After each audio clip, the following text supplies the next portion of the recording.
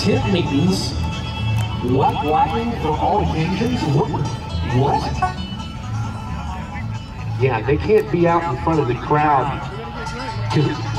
I don't know. Hold on. I'm from East Bogue, Alabama. My name's Clem Cleaver.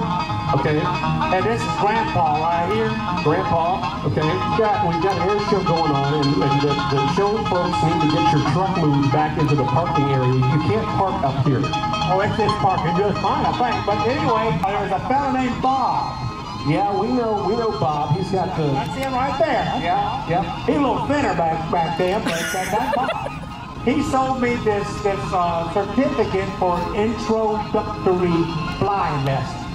Sir, this is dated 1984. Yes, sir. And you know what it says right here, Bob? What is it? It says, redeemable upon demand. We've got an air show to get on with right now. Bob, if you want to work this out... No. I've got another picking job now. If you want to negotiate this, you can talk to Grandpa. Oh, and my schedule just opened up. There you go. You need to understand. Fly out of the airspace is what you want to do. Okay. Sir, Grandpa, please put the airplane down. It's not going to be too light when you get in there. I say it's too light. I don't know if I want to ride no airplane that I weigh more than. Take this guy. Go sit at home. Awful lot. I don't know. Take this guy, strap him in, go about 8 miles north, and and ring this guy. Good airplane. Now, Clem, are we going to do this or not, Daryl? He needs to reload. Is that what we're talking about? No, we don't need to bring that into the equation here. Ladies and gentlemen, I am embarrassed. I don't exactly know what this is, and I apologize for the delay. This guy,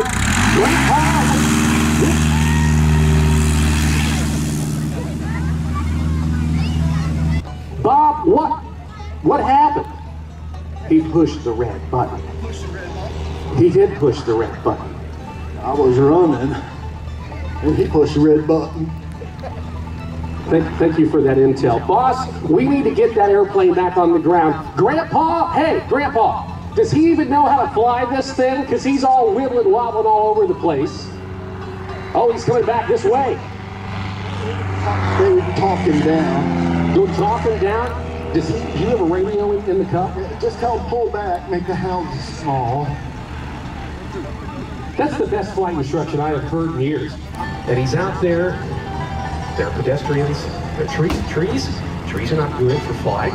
And the buildings are bad for airplanes too. Someday, quit flying slideways out there. Thank you, sir. Oh. Not teach you to fly. You can. Yeah, Bob says yes, that is true. We're watching this guy. Hey, Grandpa, see if you can get a shot on him or something. Sweet. Grandpa, no, you shot his tire off. A tar, okay, yeah. Oh, he just bounced over top of the pyro team. What are you doing, dude? He's screaming from the cockpit. Grandpa, see if you can get a shot of him. Shoot him like you shoot those squirrels down in Alabama. Yeah, get a lead on him. There you go. Oh, good shoot there, Grandpa. I think you hit his the oil reservoir. He's not going to fly for too much longer. And them Alabama boys can put anything in the back of a pickup truck. The Alabama boys, picking, grilling, plumbing, and distilling. Bob, are you guys going to get in the truck? You're getting in the truck. Why? What?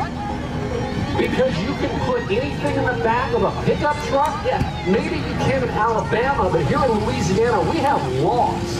So I have seen some things.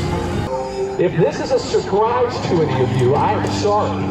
But the individuals that we are seeing are not that of Clem Cleaver and Grandpa, but that of Greg Koontz and Fred Masterson. They are the Alabama boys. They are back, and momentarily are going to be working their way around to land this Piper Cub on top of a moving pickup truck. We're going to watch now as Greg Koontz aka Clem Cleaver from East Tavoga, Alabama, works to land on the world's smallest runway. Now, you will see a platform on top of that truck, and it's just enough space for him to put the tires on it.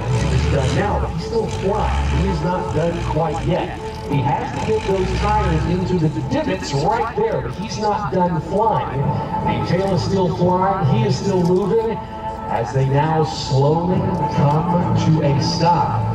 That, ladies and gentlemen, is indeed a fully successful arrested landing on top of a pickup truck. Let's put our hands together for Greg Koontz, Fred Masterson, the Alabama boys.